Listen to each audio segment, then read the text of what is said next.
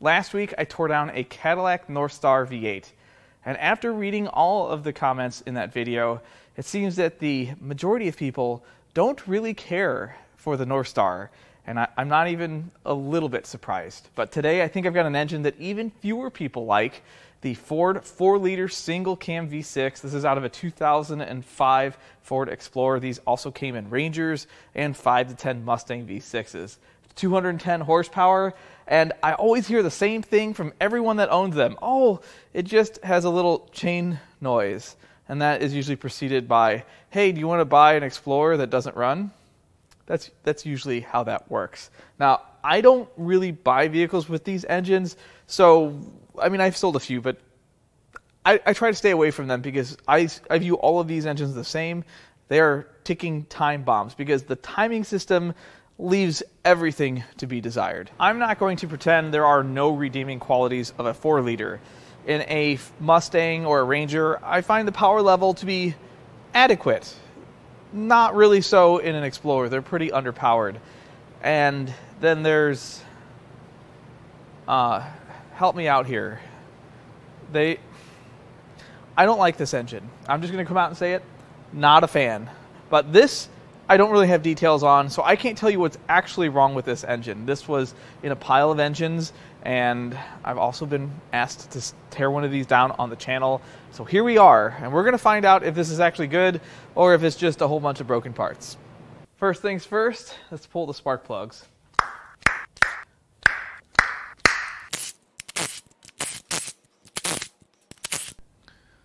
Well, the plugs actually look pretty decent. They're all the same brand, which is a start, and nothing's bent, nothing's broken. They actually look good. Now, let's see if this thing turns over.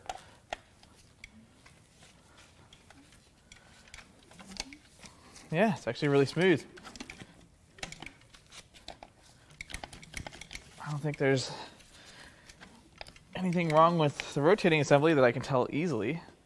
The next thing I'm going to do is spray down all of this rusty stuff. Hopefully it makes it a little easier to come apart. Put some penetrator on. That's tight. I'll just go ahead and get this exhaust manifold out of the way.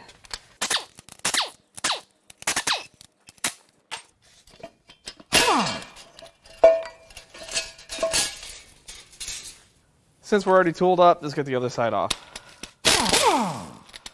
I didn't need any penetrant on this side because the valve cover gasket's been leaking. They kind of do that themselves. That one's broken.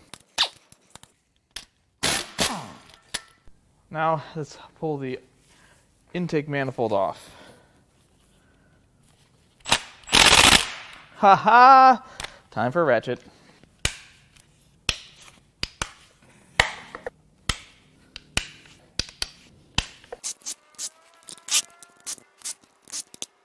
Is it loose? Probably not. Oh. Well, that's a surprise.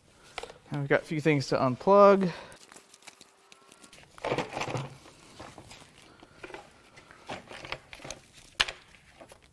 And the intake's off. What is underneath the intake? Is this some sort of Colombian Bam Bam? What is this? Foam? I guess it's for sound? Yuck. Ugh. Oh, there's some knock sensor things. Nope, that's just a ground. Nope, that's knock sensor. Well, that looks pretty rough. Well, the intake valves and intake ports look okay so far.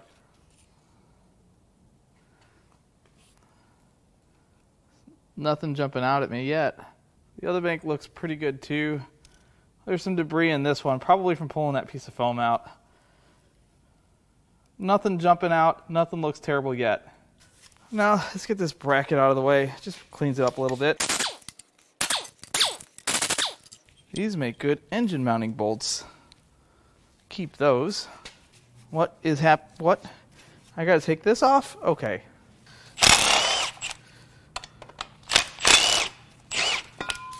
Strange. Next, I'm gonna unbolt the fuel rails, get those out of the way. And with a little help from Blue, you should just pop out. Oh, they just leave the injectors in place? Okay. I see.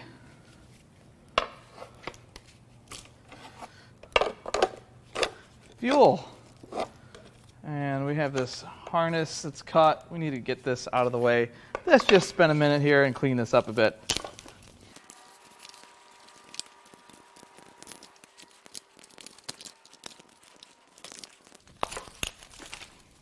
Well, that didn't take very long. Just gonna kind of let those injectors hang out there, and we'll get the valve covers off next. Time to buzz off the valve cover. What lies behind door number 1? Everything actually looks pretty decent in here. Everything's still in place. I don't see any silver sparkles. It's a little sludgy, a little dark. It still has chain guide material on the top at least. Let's go to the other side. Before we can take the valve cover off, we need to get this bracket, which is held on with 2 different size bolts. That's totally normal for Ford. Just kind of slide this over here.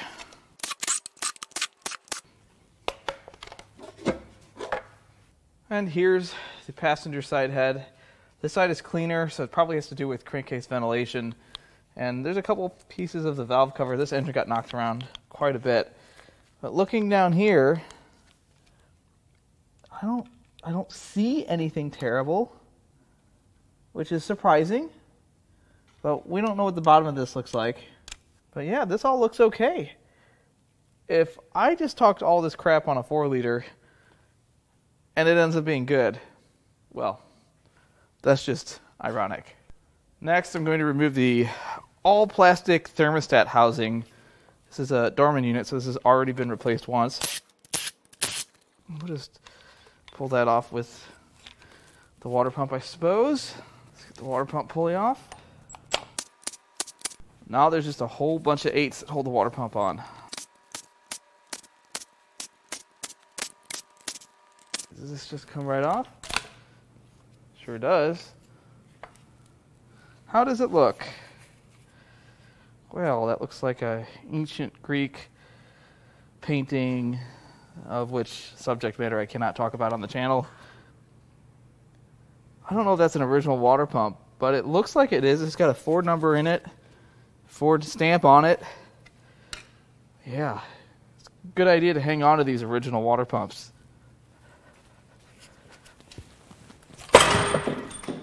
Now that the valve covers are off, we can turn this over and see if we can spot any more problems. Yeah, I can see a problem.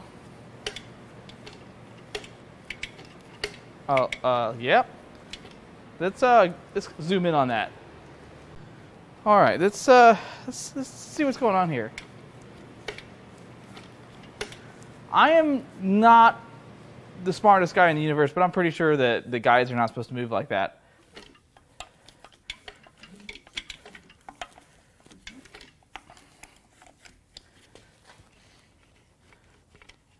It's got quite a bit of slack in it.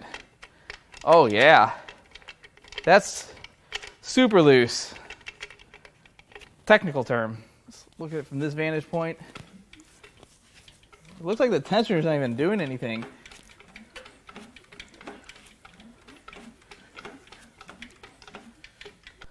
And the front isn't quite as bad, but watch how much this guide moves. I feel like those tensioners are spent. Now let's get this harmonic balancer off. Well, I'm not sure if this is going to work. These bolts are threaded in here. They didn't feel very good going in. So here's the original crank bolt. And there's a bolt from my bolt bins. We're just going to thread that in a couple threads so it's not ruining the crank. And let's put this back together.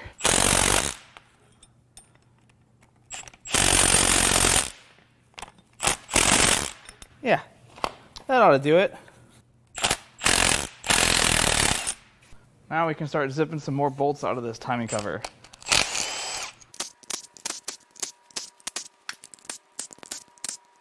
All right, now I'm pretty certain I've got it all, except for this bolt right here. All right, now it's all out.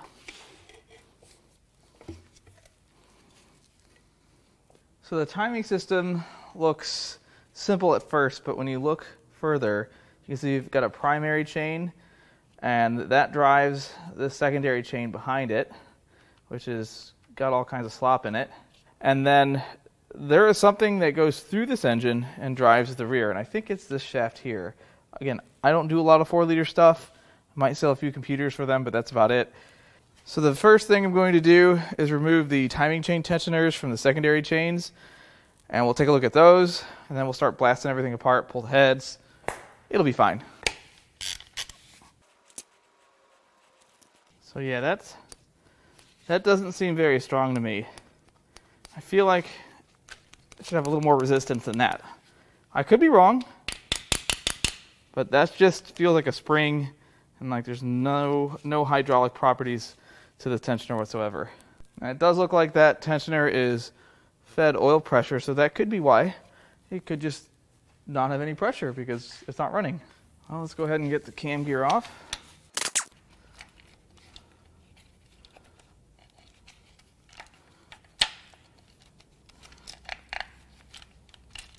I need to take this out. It's got some junk in it, so just ratchet that in there. And now this moves around, and I don't really know how I see how the rest of this comes out. I really need to get this out. We'll do that next.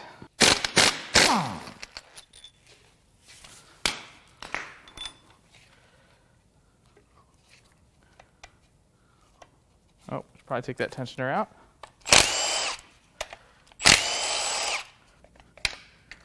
That wasn't too bad.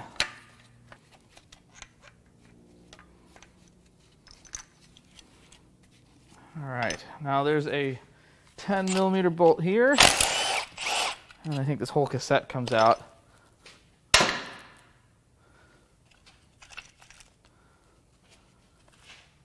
Oh, do I have to pull the cam for this? Really? Really, guys? Or maybe the chain comes out first? How does this work? There's the chain. Oh, and what a chain. Yeah.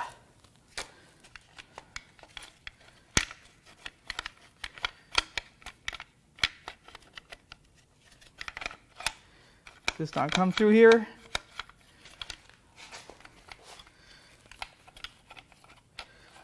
I don't understand what I'm supposed to do here. Okay. Let's just let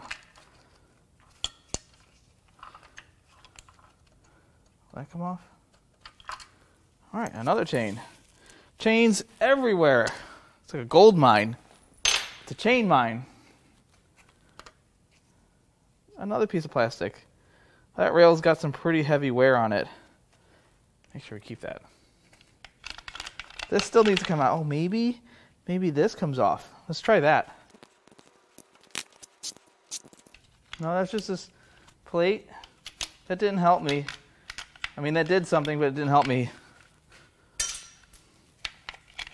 I still want this out. I don't know why this won't come out. I guess I need to pull the... Wait. You're telling me that to replace this, the head has to come off? What? Why? Maybe if I just... Nope. Okay, well, we'll pull the head, I suppose. This really should come out. Wait, there's no reason I'd have to pull the cylinder head to replace a piece of timing system. No way. This isn't a BMW. What the heck? Is there some magic way this... Oh, there's that piece. That retaining plate.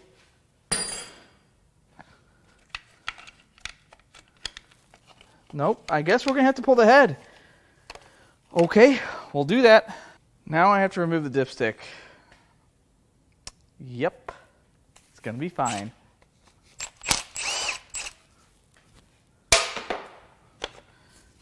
You know how I know it's going to be fine? Because it turns. And it was fine. But it still has oil in it. Okay, all right, so dipstick's out, but I gotta drain it. First, these two front bolts. Now I am gonna pull the heads complete with the cams in them. If we find that the bearings are rough, then I'll pull the cams out to check out the journals. Otherwise, I'd like to keep these heads complete if they're good.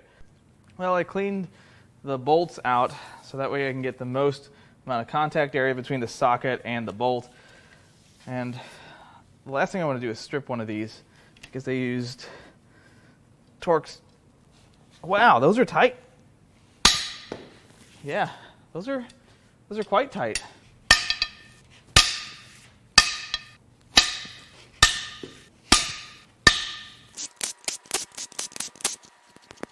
I think that's everything for this head.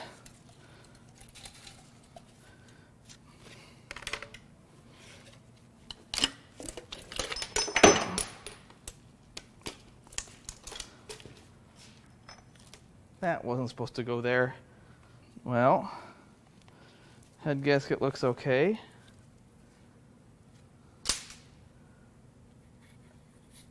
Oh wait, nope, maybe not.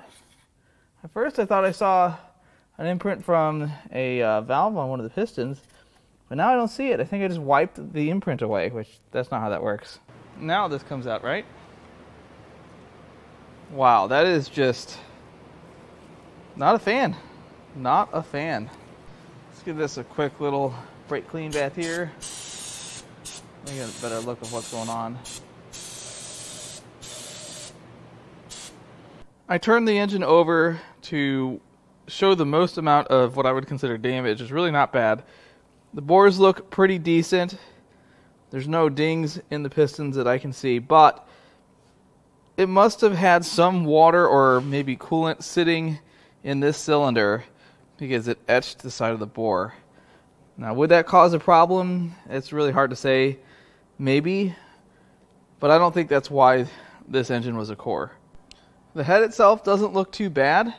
I don't think it swallowed any debris or anything. There's no marks on the valves. Now, it does look like this valve has got some damage, but it's actually just the buildup that's chipped away on the edge. It's not the actual valve. The rest of this looks okay. I don't see any cracks. Won't know until we wash the head, though. Now we'll pull the other chain tensioner.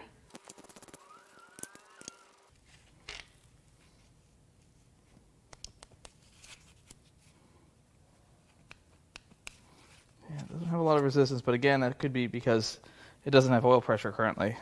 Now we'll pull the T30 off of this.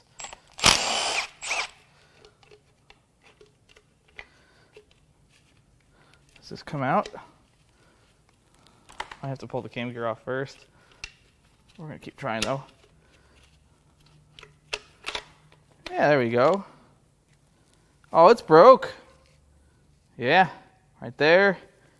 And right there. I don't think that's supposed to come out, but it came out. All right, we'll get the cam gear loose next, and then we'll pull this cylinder head. That right-handed thread, oopsies. Nobody told me. Yeah, the bolt's a little deformed. I think the cam's gonna be okay. Alright.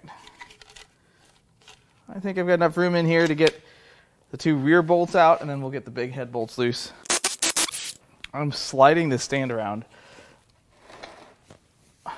Okay. Let's just try up here first.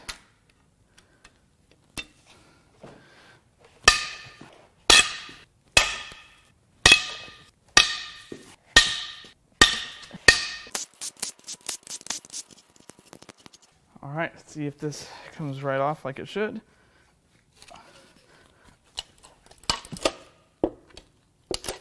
Everything looks okay somehow. Will the head gasket come off?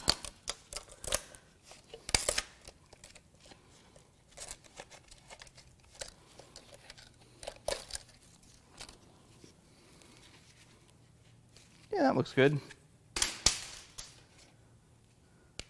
twig in there. Yeah, the bores look pretty nice. This bank looks pretty good too. No signs of moisture or water sitting in here. There's no dings in the pistons that I can easily see. Looks good. The head also looks pretty good. It is really dirty. There's a little bit of pitting on that valve there, but for the most part, this looks like a good buildable head. Of course, we won't know until it comes out of the washer, but I don't see any signs of an overheat yet. And here is where things come to a crashing halt, because this bolt right here, which is inside the bell housing, behind the flywheel, is what holds the other side of this rail in. So you have to pull the engine to get this off. Now, granted, you have to pull the head off too, but why? We're going to try to get that out. My engine stand might be in the way, but we're going to try anyway. Yeah, that's not going to work. We're just going to take that bolt out. You know, 75%, it's fine. See? It didn't even care. There we go. Now, this bolt has a rubber seal in it. I wonder if that ever leaks. And here's the other rail. Oh, that's where the other piece is supposed to attach. So no, you're not supposed to be able to pull the piece out like I did. That means that was bad. This rail also has lots of wear. Better take good care of this. So now I think this can probably... Is there enough room for that? I wonder if I can walk this chain off of the... Oh, there is a... Looks like a freeze plug or some sort of cap. Oh, I don't know if that's going to come out at all. Yeah, I don't think that comes out that way. I think it comes... Wait. Which way does it come out? How does that happen? Now I'm going to try to pop this cap out. I don't know if that's going to work or not. Chain is in the way. Thought maybe I'd be able to, you know, just... Nope, I'm putting dents in it. Oh, there, we're moving now. This is the procedure they want you to use.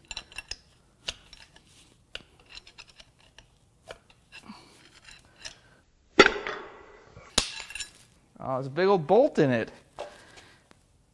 Huh. So to replace this rear chain, all right, let's see if we can get that out. So unfortunately, I should have done this much sooner, but there's no resistance to this. I have no idea what's going to happen when I hit this with the impact, but we're just going to, oh, you know what we need? This is a safety tote situation. Yeah, that's what that is. This is either going to work or not. All right, we're going the right way.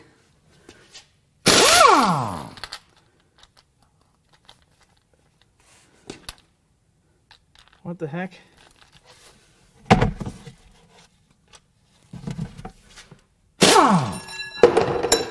I don't know what just happened, but it just launched that. And it looks like the bolt's out. It's fine. It's all fine. Look at that. Chain is out. That means this shaft should come out. Oh, there's other parts to this.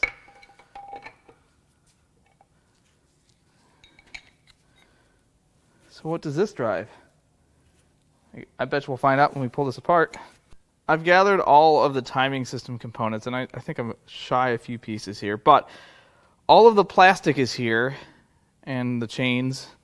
So you can see there's 3 chains. This is the front of the engine. This is that piece that doesn't come off unless the head's out. And there's the jack shaft, cam gear. Here's a primary chain guide. You can see that has pretty significant wear. Now here's the tensioner for the primary chain, and that is worn pretty heavily. See how deep that's worn. And then we get to what's actually bad. And now this is supposed to be one piece, but as you can see, it's not. I bet this whole engine is condemned because of this. The whole thing. And you have to pull the engine out to replace this. It's great. See, it's kind of chewed up there too. Now the good news is I don't think we're going to find a bunch of plastic in the pan, because usually this piece shatters and this all ends up in the pan, clogging the pickup, and then you've got bearing and crank damage. I got my fingers crossed that we're not going to find that.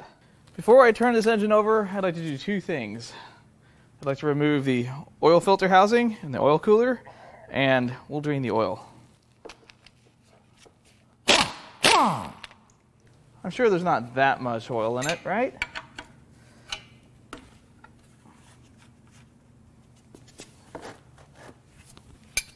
It might be drained. Might just be... No. Definitely not drained. Yep. I'm glad I pay attention now. Now we can turn this thing over.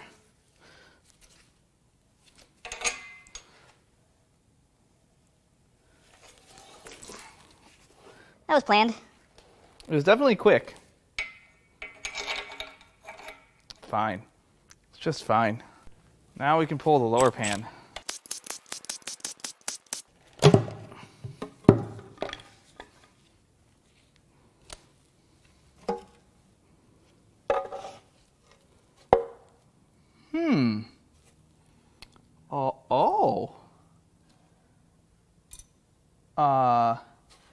Well, there's some stuff in there. The inside of the lower pan, it doesn't look too bad. It's got a little bit of water in there, probably rainwater. There's no chunks of anything. However, once I removed the pan, that showed me this, which is metal. That could be part of tensioner. And then a piece of plastic, also part of the timing system. Let's look to see if we can find anything else in here. I don't see anything. I don't see anything in this part of the pickup, but wait.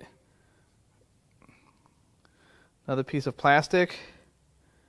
Uh-oh, sparkles. We're not supposed to find sparkles.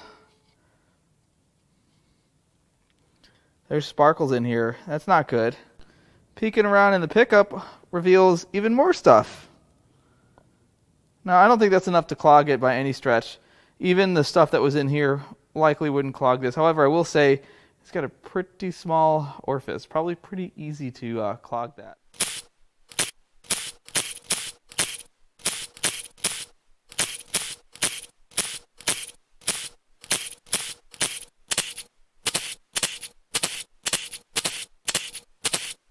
Now we're going to pull the pan.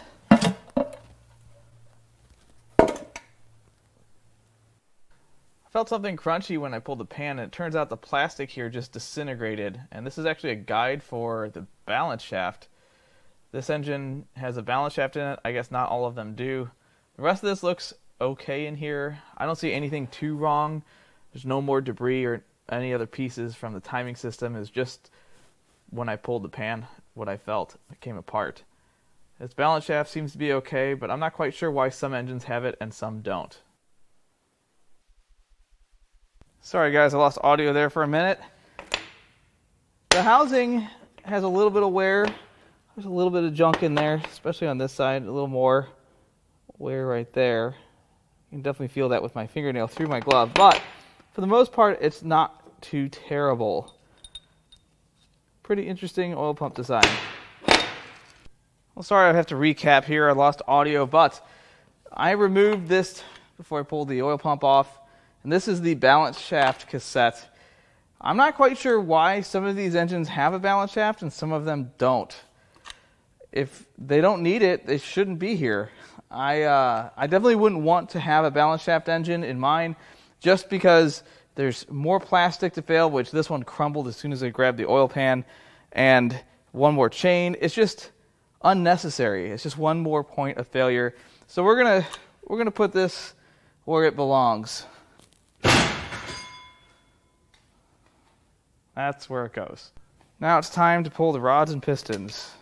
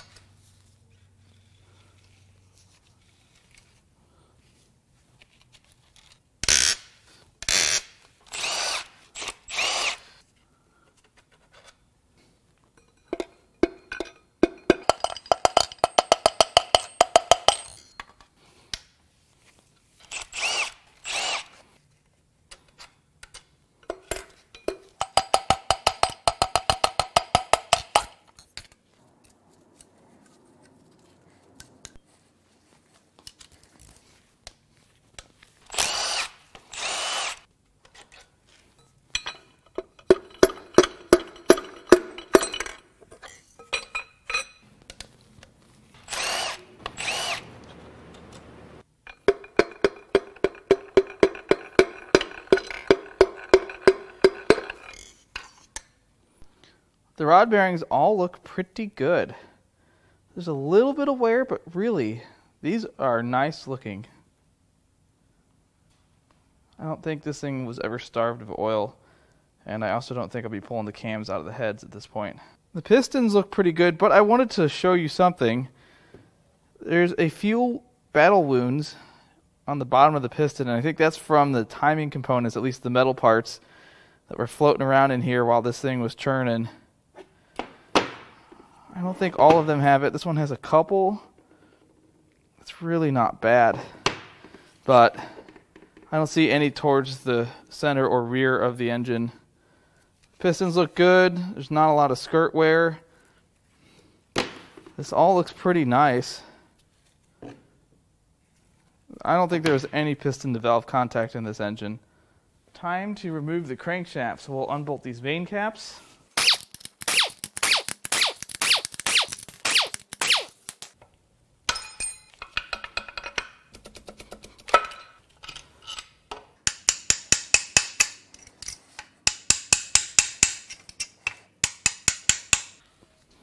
I guess it's the rear main seal holding it in.